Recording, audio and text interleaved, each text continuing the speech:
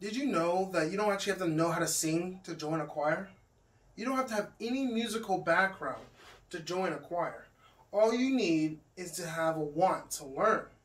Because choir is so much more than what is presented on the surface.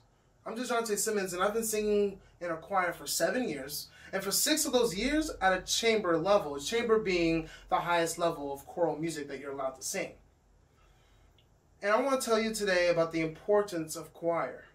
Starting in the medieval era, choir was first introduced, officially, for gospel music and praising and other events that happened.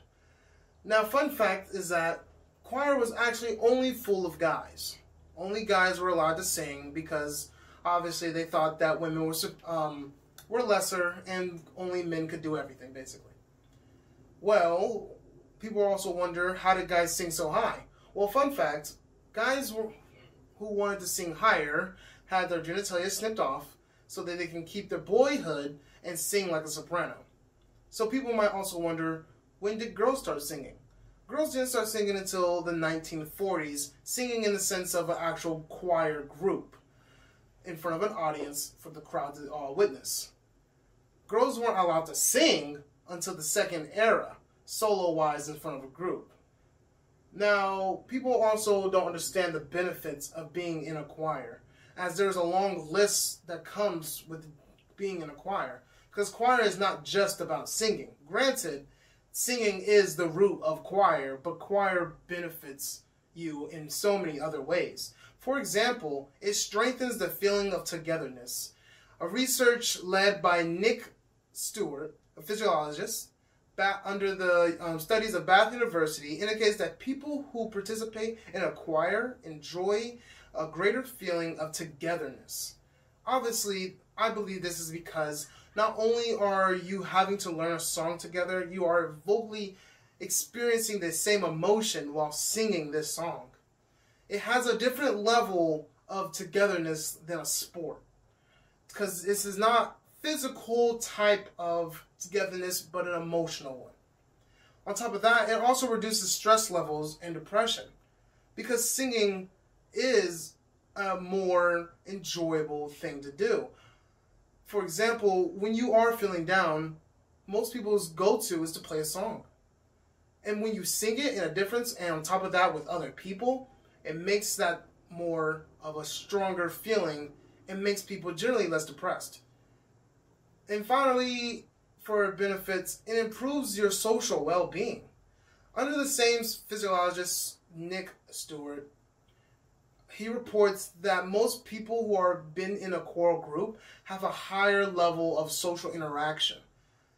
And I believe this to be very much so true because of the fact that you have to have a bond to be able to sing together. A choir that sings together, stays together, has been my high school motto. And finally, some people believe that it helps you live longer. A study under Harvard University explains that singing in a choir group helps you live longer because it keeps your spirits high and keeps you more lively. Now, on top of that, choir also benefits you educational-wise. And people don't understand really why. Now, let me tell you.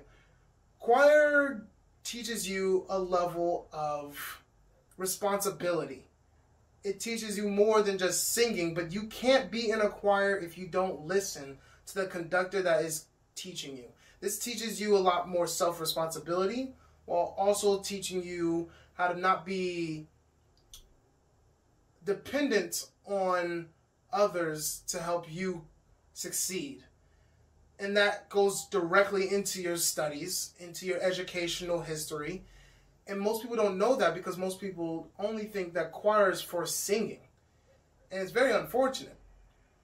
I've been in choir for 7 years, and I've been a very consistent student while being in a choir, because choir has been very beneficial for me, and it's also beneficial for everyone who's not wanting to be continuing music in their future. Because most people think that you have to want to continue music to actually even be in choir, to have a life of music to continue singing in choir. But that's not the case. Choir is something that helps you as your well-being, and it helps you sing. So ultimately, choir has had a long history of only males, and then only introducing females in the very, very recent centuries. On top of that, it increases your well-being, and it benefits you in much more ways than just singing. And on top of that, it makes you a better person. It keeps your grades up and ultimately helps you succeed. So next time you ask if I should join a choir, or you question yourself because you can't sing, don't let that stop you.